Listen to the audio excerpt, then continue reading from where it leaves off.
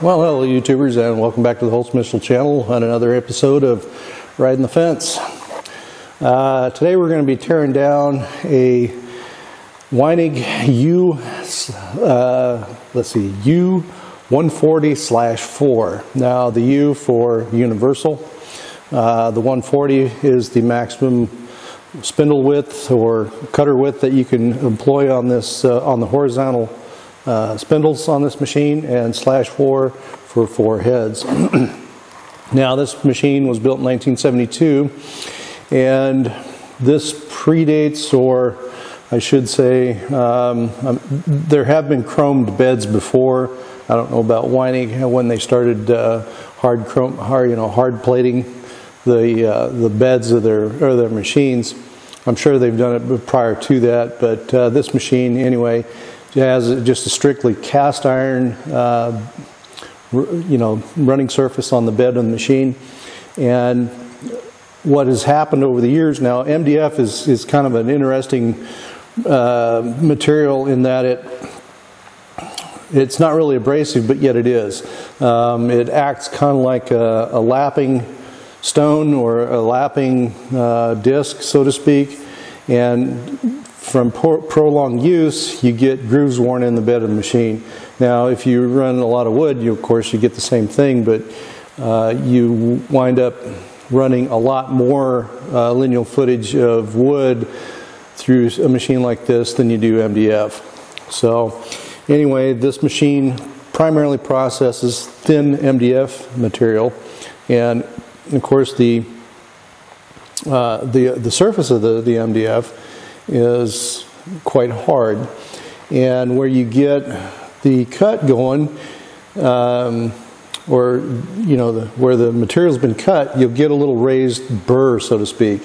It is actually a burr, and that burr again is abrasive enough to where it'll actually wear a groove in the bed, and that's what's happened here. Now this machine has also been outfitted with the feed table to have a groove that will accommodate at least one side of that burr. So the other side didn't, but that didn't really matter as much. Now again, this is an old machine. It's been running since 1972. Seen a lot of material go through it, and so it's time for an overhaul. So anyway, here's the machine just prior to the teardown.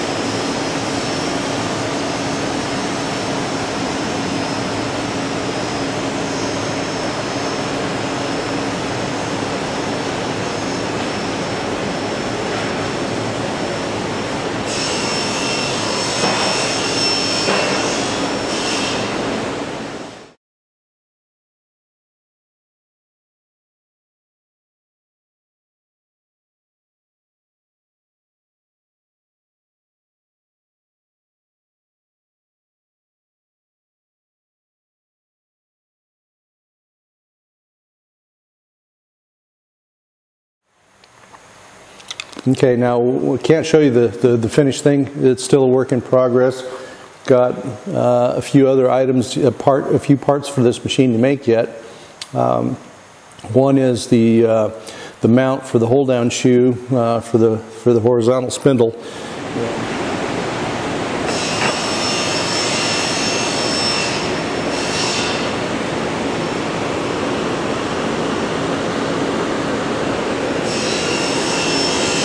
And that part's up on the mill right here right now. But here's how we're going to treat the surface of the plates that comprise the bed of the machine. Now we don't have a surface grinder that we can use to grind these with, unfortunately. So I ended up putting the fly cutter on the mill. I made a set of hold down, so to speak. These are actually bridge posts, for lack of a better term, to support the two plates that that accommodate the spindle.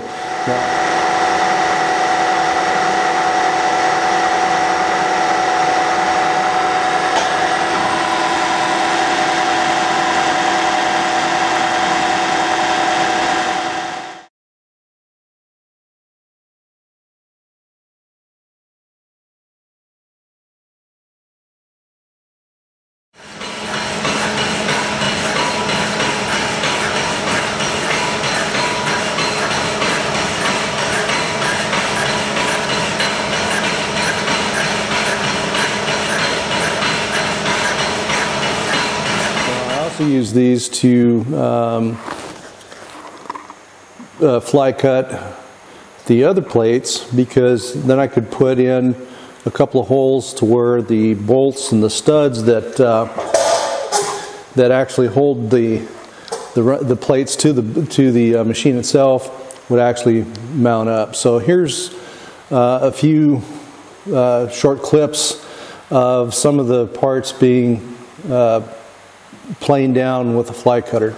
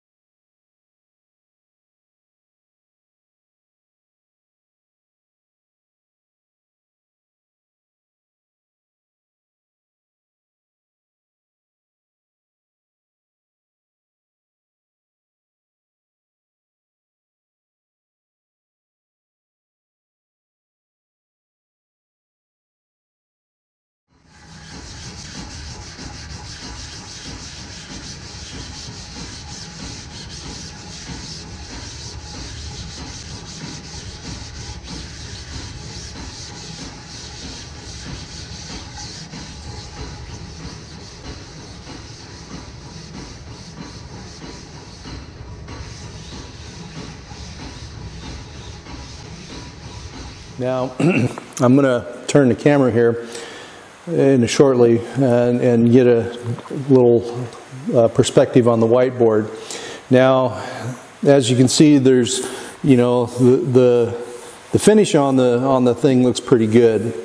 It is fairly smooth, but again, it's a fly cutter, and rather than be able to run a dished cutter, especially on the infeed table, because it had the fence attached to it, and so I wasn't able to allow the cutter to go past the edge of the table and over it. I had to go right up to it. In one case, I actually kind of nicked the fence with the edge of the cutter, and it wound up putting a little streak in there. Of course, the fence had to be resurfaced as well because it was all worn in and cattywampus.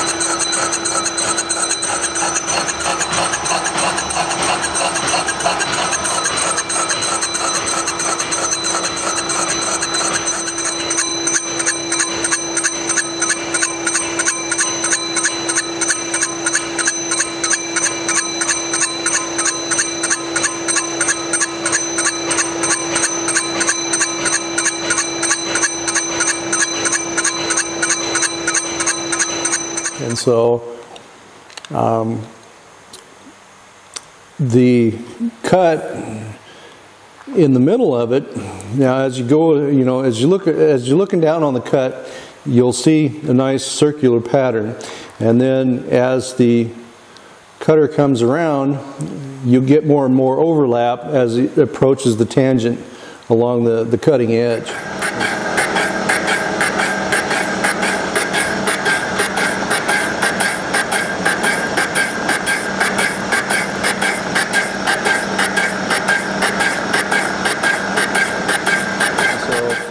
You'll get a smoother finish on the sides compared to the center of the cut. And so what you got then is, well, let me put that up here on the whiteboard and I'll kind of show you. If you're looking at the surface, at the cross section, you'll get sort of like a saw effect, especially in the apex of the cut. Because your knife, you know, is kind of like this shape. Oops. And so as it passes, it leaves, you know, a groove. Now the problem is, if you were to just start running MDF over it again, what you wind up doing is you knocking off. Oops, this doesn't really want to come off all that well. You start knocking off the tips of your cut material, and then you wear a groove in it. You get accelerated wear in this case. So this is why grinding was actually would have been more preferential and better for the whole project. But like I said, unfortunately, we don't have a grinder at our disposal to be able to take care of this in in this fashion. So what I wound up doing, let me turn the camera around here. So what I ended up doing is making a few lapping plates. Now, I have to, at this point, say a big thank you to Tom Lipton. Hope you're watching this, Tom, to give the inspiration for these lapping plates. Tom recently, well, it's been quite a while back, made a set of lapping plates, and so I took that same idea and ran with it and made a set of lapping plates for this. Now, the other thing is, I didn't use diamond on this. One, wasn't really all that necessary. We just needed to get the biggest height differential, the differential in height knocked down to where you get a semi-smooth finish. It didn't have to be perfectly smooth, but it had to be smooth enough to where the MDF won't rub a new furrow into the table. And so what I used is valve grinding compound, and this is this stuff right here.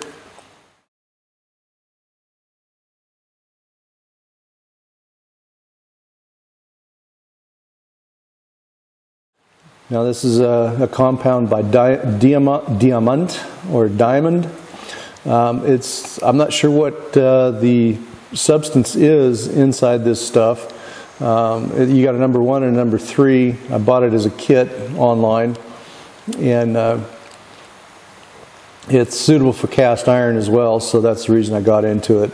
Other than that, I probably would have went with a diamond paste, but there again, cost versus need is one of those things where you just kind of had to go, okay. So I ended up opting for the valve lapping compound and used that for this project, and it worked, and it wound up working out well. Now, as you can see, here's the lapping plates being made. First, here's this chunk being cut on the saw.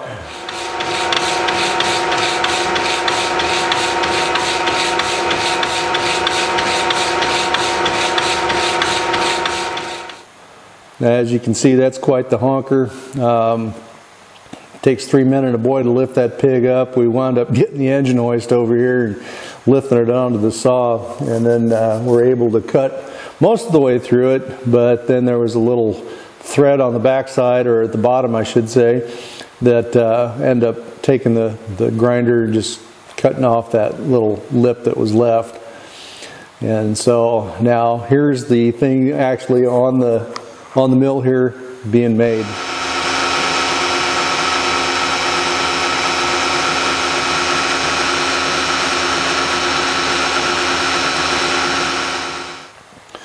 Now, what I wound up doing is I made 2 discs. I mean, Tom Lipton made a set of 3, and I do intend to make a set of 3 for myself out of this same chunk, but that's for a later project, and I can spare you the agony of having to sit through the hours and hours and hours of watching this thing go and working, so I'm just going to give you a few little excerpts in the video. I wasn't quite sure what kind of spacing to give the grooves on this thing, so I wound up, the first disc I wound up making, I went with a 5mm spacing with a 2mm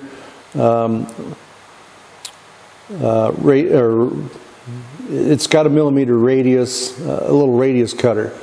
And so I went a millimeter deep, and then again 5mm on center, which gave a 3.5mm square on the cutting surface of the disc. The second disc I wound up going 7mm to give it a 5mm, which is 200 thousandths spacing on the discs. Now, I should have just gone with the 3.5mm or the 5mm spacing on both of them, and for this reason is that you have more teeth and you have well, a little bit better engagement.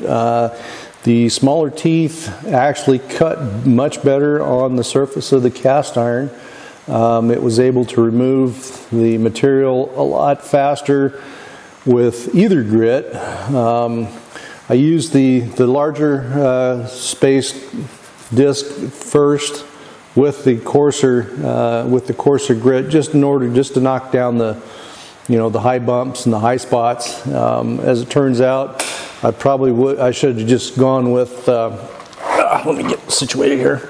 Should have gone with the other disc, Mach Nix. But anyway, I flattened them both on each other, and so anyway, the finer, the finer tooth disc actually cut better, abraded more material, was able to circulate the abrasive a lot better.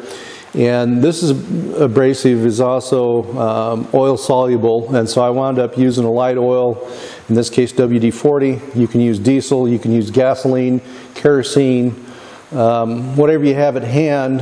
You can even use heating oil, whatever you got, to dilute this stuff and use it as a floating medium for that matter, for lack of a better term. Now, in modern machines, they hard chrome or chrome plate these bed plates, and that significantly reduces the wear. Now, that you don't have that advantage in cast iron. If you have a ground surface, of course, that is a little more resistant to wear because the porosity of the machine surface is a lot finer than it is with just a fly cut. So.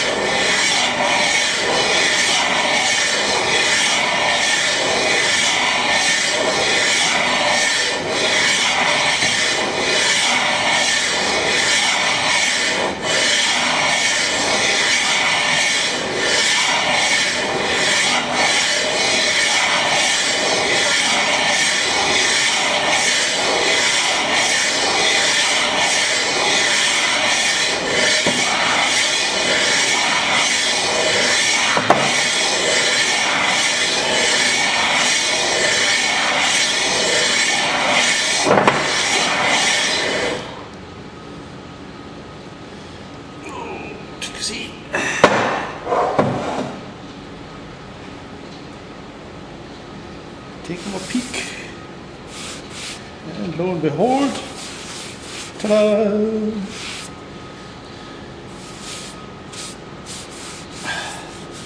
No more toolage markage. Oh, a little bit.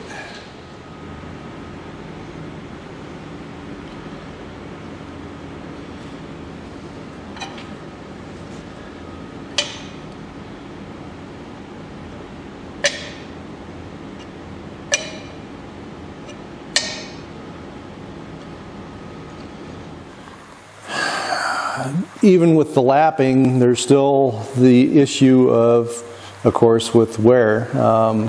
If we look at the surface, you know, there's still those tool marks in there. Now, we took out most of the tool marks as much as we could, and I want to say at this point too that with the tool marks, I didn't want to take down or lap it to the point where the material is completely smooth, because then you don't know, you don't have any control over what am I looking for? The end measurement. Then you're going to have to start measuring, cleaning, measuring, clean, measure, clean, measure, and that winds up being a real pain in the ass, and it's kind of hard to follow along. So what I did is I just was able to wipe my finger across the surface that was being lapped, and I could see how much of the tool marks were being removed, and then I could gauge it on account of that where I needed to stop. Now the other thing is too, with the finer lapping compound, you don't get to see this in the video, unfortunately, or hear it all that much. You can hear it grinding, and then as it starts to smooth out, you can actually feel it. The disc becomes a little easier to move across the surface, and then also you feel it in your fingertips. The vibration becomes a little less, and it gets a lot smoother. As the surface gets smoother and the abrasive wears down and breaks down in the cut, you get, you can feel your finish getting finer. And then of course you just take your finger, wipe across there, and that's how you can kind of gauge when to stop. Now also what I did is I used the figure 8. You kind of see it right here.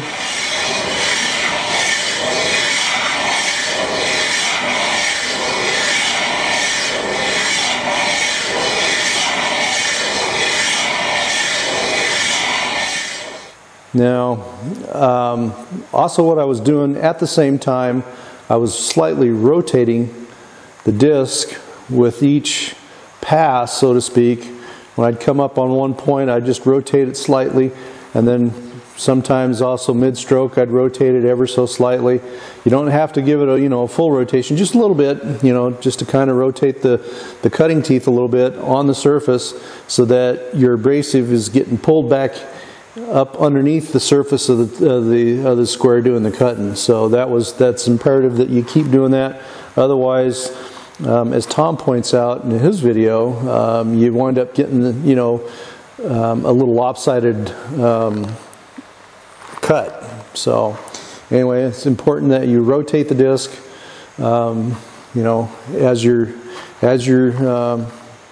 polishing. So.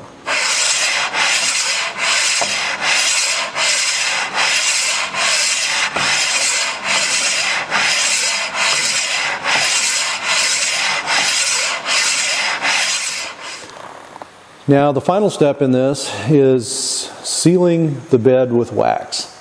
And of course it sounds a little abstract. In the Groovy Bed Weinig, the video is in the lineup. I'll put the link in the description below.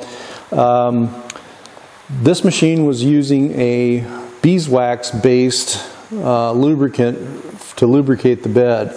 And it too had an all cast running bed.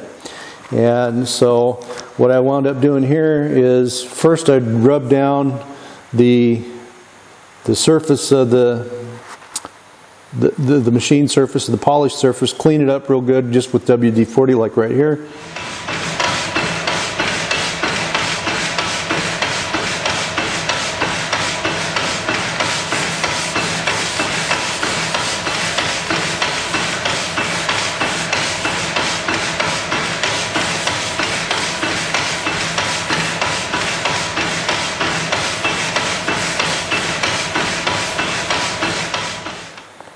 then what I would do is I took a piece of candle wax, and this is just an old candle, pulled the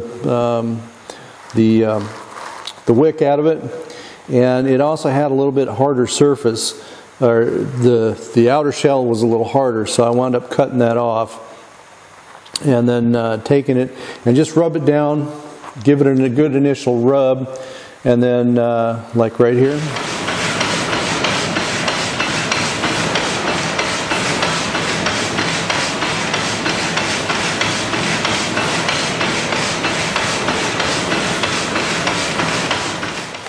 And then I would take the cutting torch and heat it up. Now, the cutting torch is a little extreme. I don't recommend doing this. The only reason I did it is because I don't have a blow dryer to do this with, or a heat gun. I would highly recommend using a heat gun. That way you can give your part the heat gradually, and you have a lot less risk of a fire. You know, I'm using paper towels to wipe the thing down, and then of course I caught a few of them on fire. Just, you know, it's kind of the way it goes. But anyway, here's how I warmed up the part, and then allowed the wax. Now the wax will act as a floating agent for the remainder of the abrasive that's still down left in the grooves. You can't really get it out. Try as you may with whatever cleaners and, you know, solvents that you might apply to it. There's always still going to be a certain amount, but the wax actually floated this stuff right up out, and so you don't really see it too well in the video, but here's a clip on how that, you know, the wax was applied.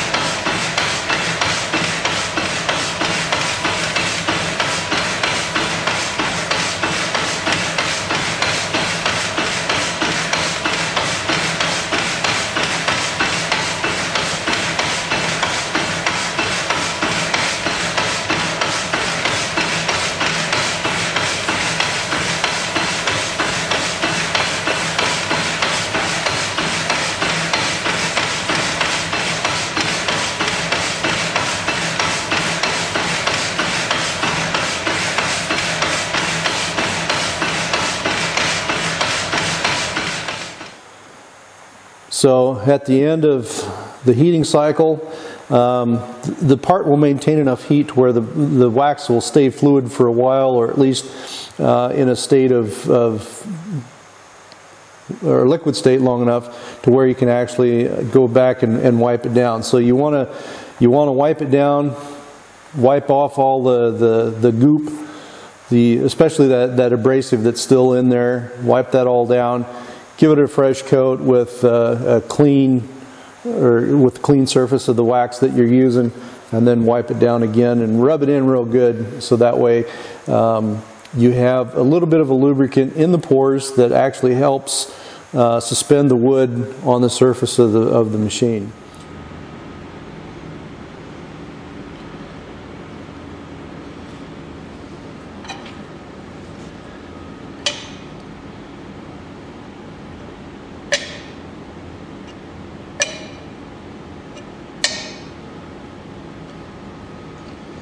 Now, the other thing that I was going to mention too on the wax, as you apply it, you'll see a little bit of an edge, or the black goop build up on the edge of the wax. Peel that off. You don't want that going back into your fresh, fresh wax application every time you're applying wax. So you got to make sure that your wax stays fairly clean as you apply it, and then, like I said, wipe it down real good with a cloth.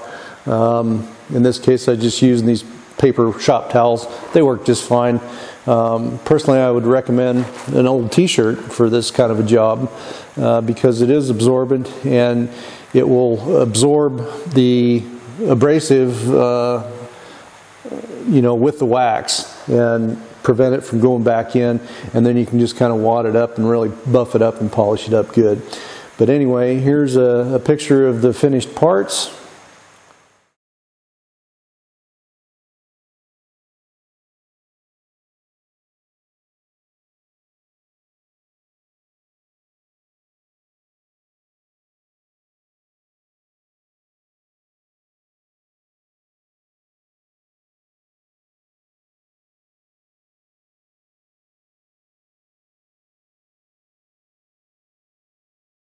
So now the next step is, of course, to make the other parts that are needed to complete this project, the ones that were broken, and finish working up the other ones that still need some attention.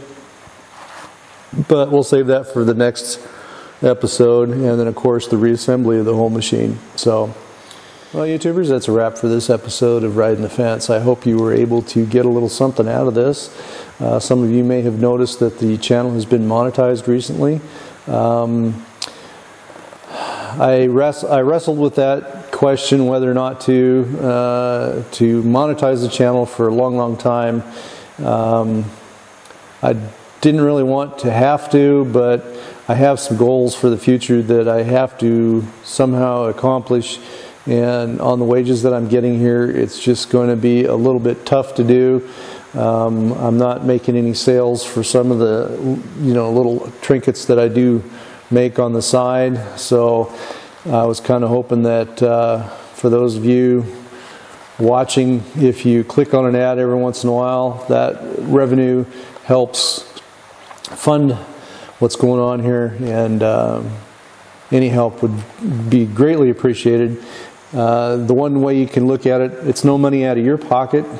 It's a little bit of a pain in the ass to have to sit through an ad, or just kind of ignore it or whatever, but it does help me immensely. Right now I'm up to, I don't know, $5, $6, whatever it is, since I monetized the channel. So I would appreciate it if folks were, if you help out a little bit and allow the ad to run, or click on an ad every once in a while. You don't have to do it all the time, but just keep in mind, it's no money out of your pocket. It's just a little time that you might have to sit through an ad. But with that, if you have any thoughts, comments, suggestions, and critiques, by all means, put them in the comment section below. Every little bit of traffic that the channel gets, or a video gets, it bumps it up in the ratings, and it moves it up in YouTube's algorithm for suggested, in the suggested feed for subjects that people are watching for. So the one video I have on wood drying is extremely popular. That thing gets lots of views. It's still pulling in, I don't know what it's up to. It's over 40,000 views, and it's still pulling in, you know, quite a few hundred a month, which is surprising to me. And so it's generating a little bit of ad revenue, and I do appreciate it. So, but anyway, the comment section in there is really, you know, it's longer than an arm sleeve, and that's part of what helps that video move up in the suggested in the ratings. So if you have a thought in your head, if you have a question, by all means put that in the comment section. Let's bump up the traffic, and let's see if we can't get this channel moving up a little bit into the more popular range. I don't ever foresee being as popular as Tom Lipton with Ox Tool or Keith Rucker, but you never know. It might happen. So with that, thanks for stopping by, and every little bit that you can contribute in one way or another is certainly appreciated, and we'll hope to see you all again very soon.